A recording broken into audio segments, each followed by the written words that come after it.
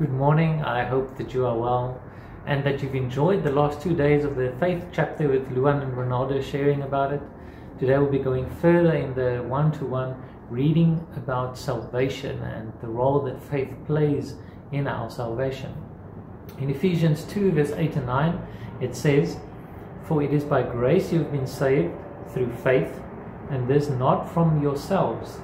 It is the gift of God, not by works, so that no one can boast." Faith, our complete trust in Christ alone for salvation, is essential. And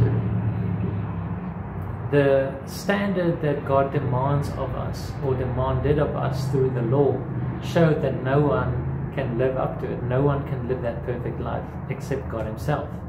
That's why Jesus came. And Jesus died on the cross for our sins. He took everything upon Himself. And now when we put our trust, our faith, that confidence in Him, we can be restored to a living relationship with God the way it's always been intended. In the one-to-one further on, we read that by faith we have been made righteous. Righteous meaning being in right standing with God.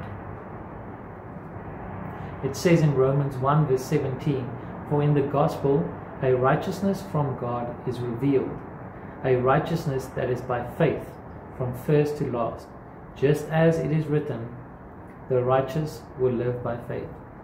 He clearly states that it is written somewhere, but often when Paul or any of the New Testament writers quotes a phrase, I get excited because I know that somewhere it will be in the Old Testament.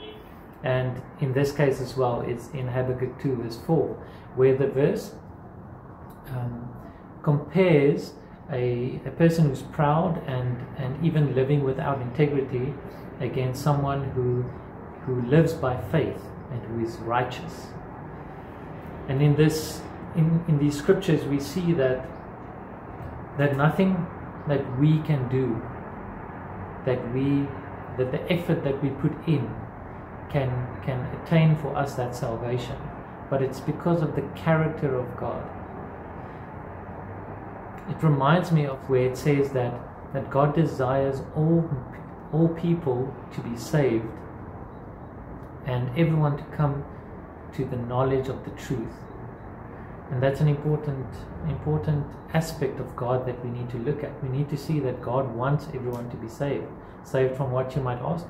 Saved from our sinful nature and from hell, from the wrath that we incur on ourselves, because we cannot have that communion with God if we have sin in our lives. If He is holy and we are sinful, we need to be saved out of that state, and we can't do it ourselves.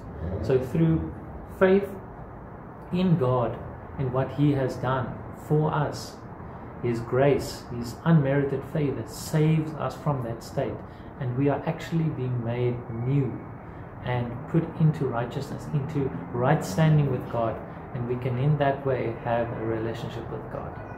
I hope this brings more clarity to you and why our faith is so important in this aspect.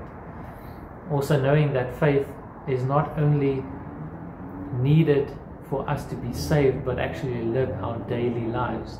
But we'll find out more about that in the next few days. God bless you.